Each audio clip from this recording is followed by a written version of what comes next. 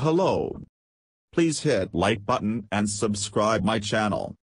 Also press bell icon for future video notifications. Thanks. Scientists created a framework to test the predictions of biological optimality theories, including evolution. Evolution adapts and optimizes organisms to their ecological niche. This could be used to predict how an organism evolves, but how can such predictions be rigorously tested? The Biophysics and Computational Neuroscience group led by Professor Gašper Tkačik at the Institute of Science and Technology, East Austria has now created a mathematical framework to do exactly that. Evolutionary adaptation often finds clever solutions to challenges posed by different environments, from how to survive in the dark depths of the oceans to creating intricate organs such as an eye or an ear.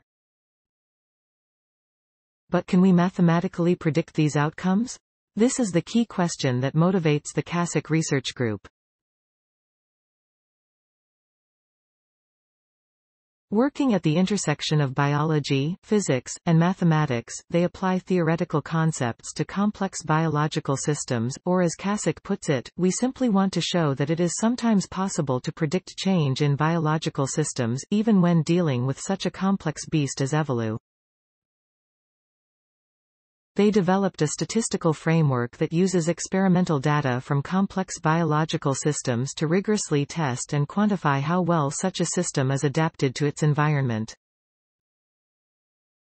An example of such an adaptation is the design of the eye's retina that optimally collects light to form a sharp image, or the wiring diagram of a worm's nervous system that ensures all the muscles and sensors are connected efficiently, using the least amount of neural wiring. The established model the scientists base their results on represents adaptation as movement on a landscape with mountains and valleys. The features of an organism determine where it is located on this landscape. As evolution progresses and the organism adapts to its ecological niche, it climbs towards the peak of one of the mountains.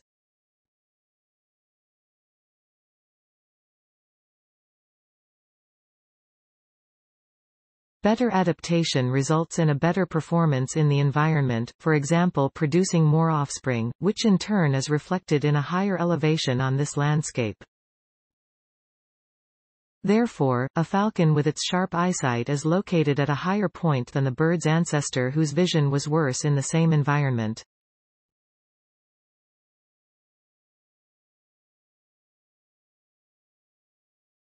The new framework by Młynarski, Hledík, and colleagues allows them to quantify how well the organisms are adapted to their niche.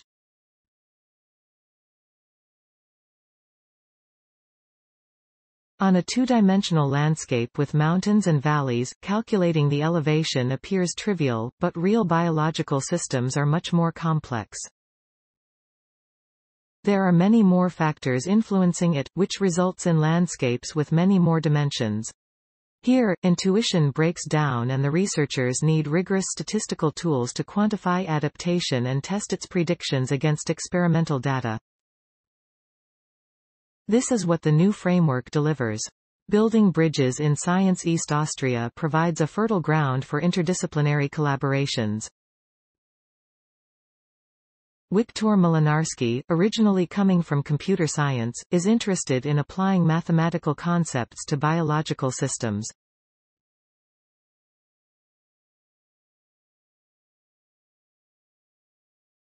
This paper is a synthesis of many of my scientific interests, bringing together different biological systems and conceptual approaches. He describes this most recent study. In his interdisciplinary research, Michal Hledík works with both the Tkačik group and the research group led by Nicholas Barton in the field of evolutionary genetics at East Austria.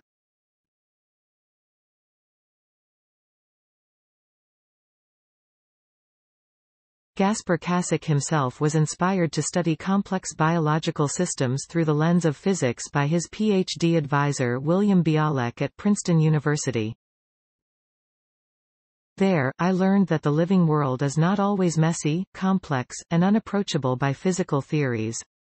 In contrast, it can drive completely new developments in applied and fundamental physics, he explains. Our legacy should be the ability to point a finger at selected biological systems and predict, from first principles, why these systems are as they are, rather than being limited to describing how they work. Tkačik describes his motivation. Prediction should be possible in a controlled environment, such as with the relatively simple E. coli bacteria growing under optimal conditions. Another avenue for prediction are systems that operate under hard physical limits, which strongly constrain evolution. One example are our eyes that need to convey high-resolution images to the brain while using the minimal amount of energy. Tkačik summarizes, theoretically deriving even a bit of an organism's complexity would be the ultimate answer to the why question that humans have grappled with throughout the ages. Our recent work creates a tool to approach this question, by building a bridge between mathematics and biology. Please support my channel to grow by pressing subscribe button and the bell icon. We will notify you technological news. Thank you.